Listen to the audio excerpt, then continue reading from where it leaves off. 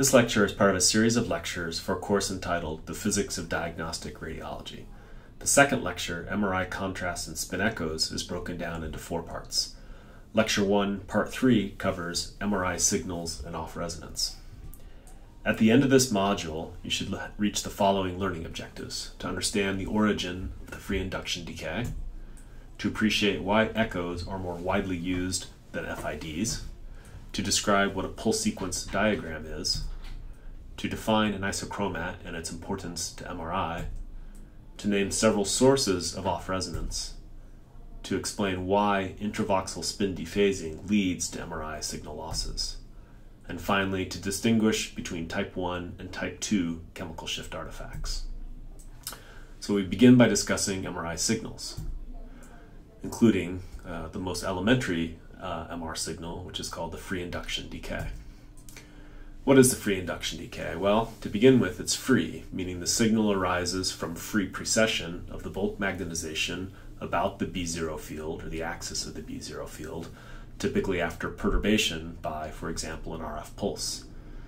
Induction refers to the fact that the signal is induced in a coil, and according to Faraday's law of induction, produces voltage that can be recorded and used to understand the underlying system.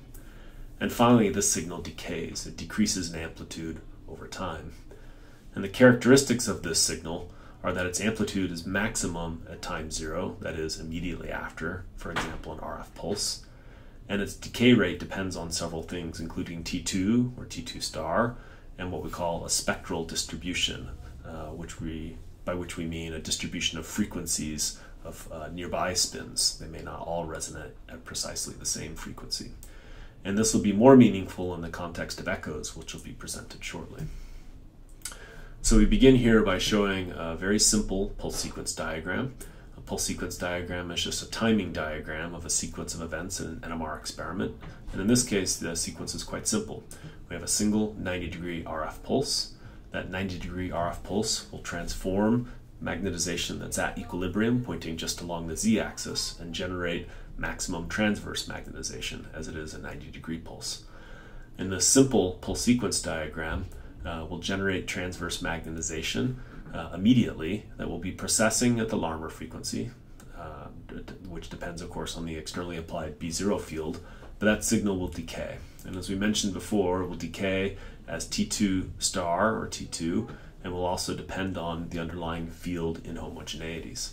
The signal is maximum immediately after the RF pulse, but decays relatively rapidly, and in a typical NMR system with typical samples that we image, is gone within a couple hundred microseconds.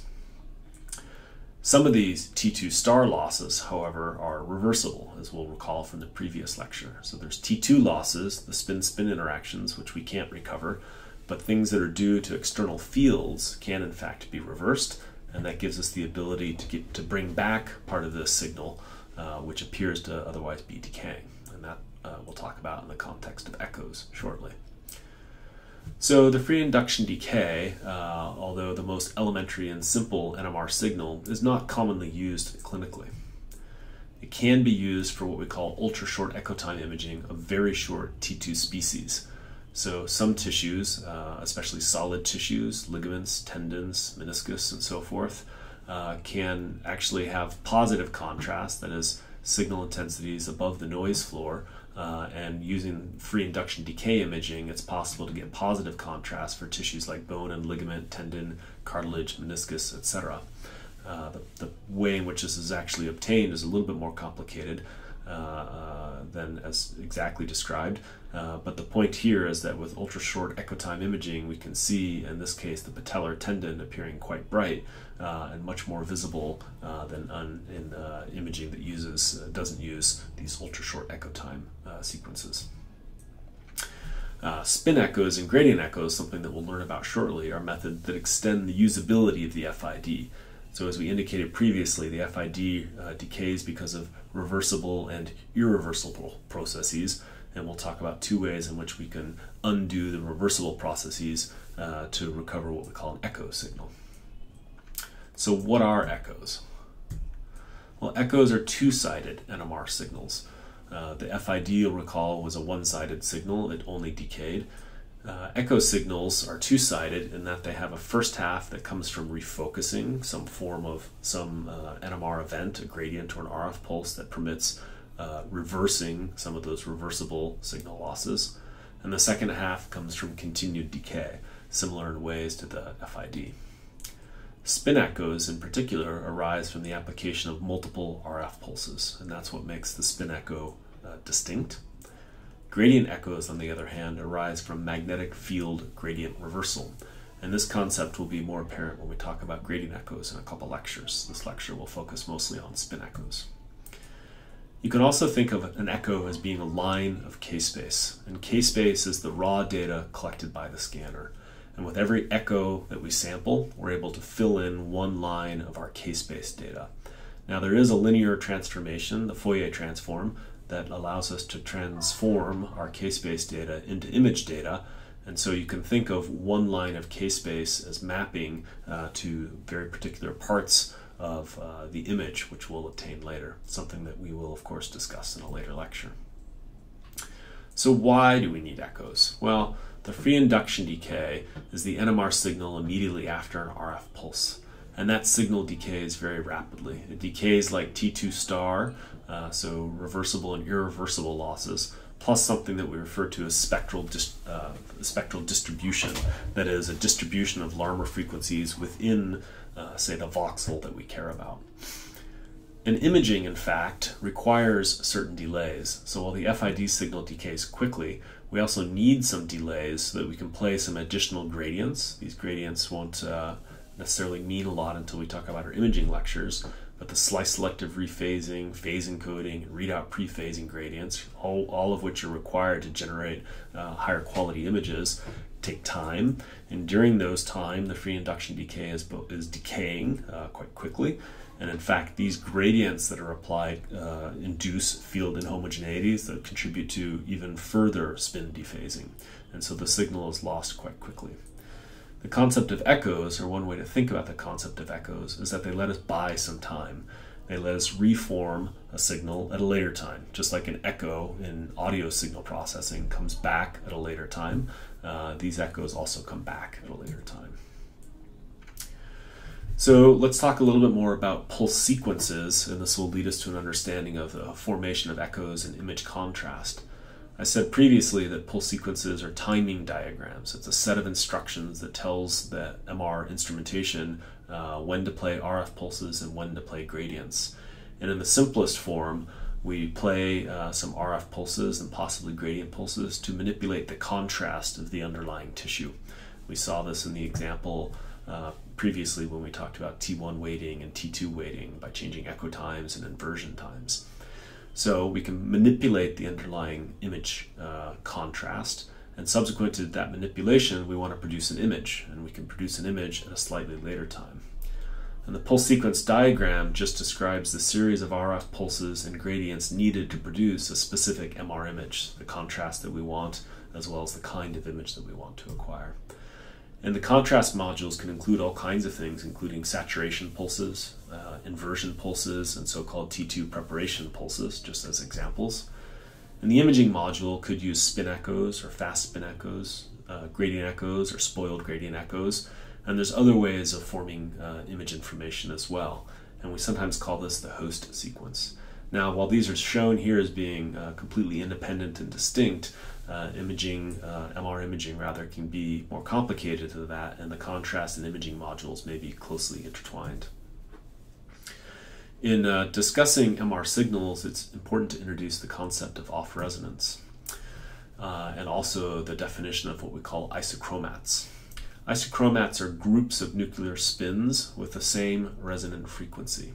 Ideally, all spins in a system have the same resonance frequency, or at least the system can be controlled such that they would all have the same resonance frequencies. Unfortunately, multiple isochromats, that is, multiple populations of spins, all of which have different frequencies, arise from several sources, including B0 inhomogeneity, that is, imperfections in the B0 field. It's not a perfect constant over space. MR scientists prefer to call this inhomogeneity rather than heterogeneity, so we're used to using this term. There's also so-called chemical shift effects, something we'll talk about shortly. Magnetic susceptibility differences and gradients as well can all induce field distributions, which will lead to the formation of isochromats, that is, spins precessing with different frequencies, as everything is dependent on the externally applied B field according to the Larmor equation. These are all various sources of off resonance that can lead to the formation of multiple isochromats. So the concept of spin dephasing is also important. And intravoxel spin dephases arises from off resonance, the things we just talked about, B0 inhomogeneity, chemical shift, susceptibility differences, and applied gradients. And intravoxel spin dephasing arises from off resonance, and this leads to a loss of what we call spin phase coherence. If spins are all coordinated to point in the same direction, they produce a maximum signal. And as they fall out of phase with one another, because they precess at slightly different frequencies, we have a loss of so-called spin phase coherence.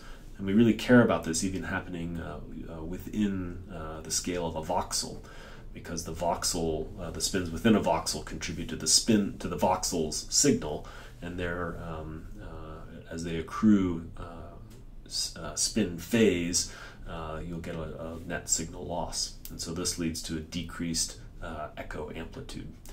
We can minimize off resonance through field shimming, making our making our B0 field as perfect as possible. And we'll talk about shimming concepts in more detail in a different course. And we can also use so-called refocusing pulses, and these are key to so-called spin echo imaging, which we'll talk about shortly. So here's the concept in diagram. On the left-hand side, we assume a homogeneous field, a perfectly constant field across the intravoxel, across the voxel. So here we look at the components of the transverse magnetization, the X and Y components, and see that we have a bunch of spins that occupy that voxel. And as they precess in the adjacent to nearby coil, we will see that we generate a recordable signal, a voltage signal that precesses or has the same frequency as the Larmor frequency. And these spins here are maintaining so-called spin coherence. We're not at this point demonstrating anything about relaxation as we did in the previous lecture. Now something slightly different happens on the right-hand side. We have a series of spins, but in this case the field is inhomogeneous. All of the spins precess at slightly different frequencies. That leads to spin dephasing and signal loss. So we can have signal losses like this even in the absence of any kind of relaxation. So there's no relaxation in this spin system, but the spin dephasing leads to net observable signal loss. And this is the concept of so-called intravoxel spin dephasing. And so signal loss occurs from this spin dephasing. And we don't like signal losses generally. Generally we want nice and strong signals that dominate above the noise floor for producing higher quality images. So here we want to introduce the concept of chemical shift, and chemical shift type 1 in particular. And it turns out, interestingly, that the hydrogen nuclei in fat, because they have a slightly different chemical environment, precess at a different frequency than water. So fat and water have different Larmor frequencies. And the frequency of fat's different by about 220 hertz at 1.5 T and about 440 hertz at 3 T. And we haven't gotten to this point yet in our understanding of MR with this course specifically, but it turns out that the spatial position is related to the spin frequency in MR, linearly related. And so this means that fat is more spatially misregistered at 3T than it is at 1.5T. We use the frequency of spins to identify their location, and because of fat's chemical shift, and because it precesses at a slightly different frequency, it's interpreted as appearing at a different position. So this is sort of the chemist view of that. If we look at the distribution of frequencies in a sample containing water and fat, we'll see that fat is downfield by about 3.5 parts per million. And so why does that occur? Well, there's a so-called chemical shielding coefficient, in this case for CH2 groups, which is where the hydrogens are largely found in fats. And the chemical shielding coefficient is about 3.5 parts per million. And that means that the effective B field within fat is B0 times 1 minus delta. So there's a small field shift inside of fat because of its chemical environment. Now in this exaggerated image on the top here, we see large muscle groups in the leg, which would normally be relatively uniformly surrounded by subcutaneous fat. Depending on exactly how we design our NMR experiment, we can actually, in this case, observe that fat is grossly misregistered with the underlying tissue. And that's again because fat has a different resonance frequency. Frequency is linearly related to spatial position. And in this case, the fat occurring here is interpreted as coming from this specific position because it's precessing at the same frequency as water at this position.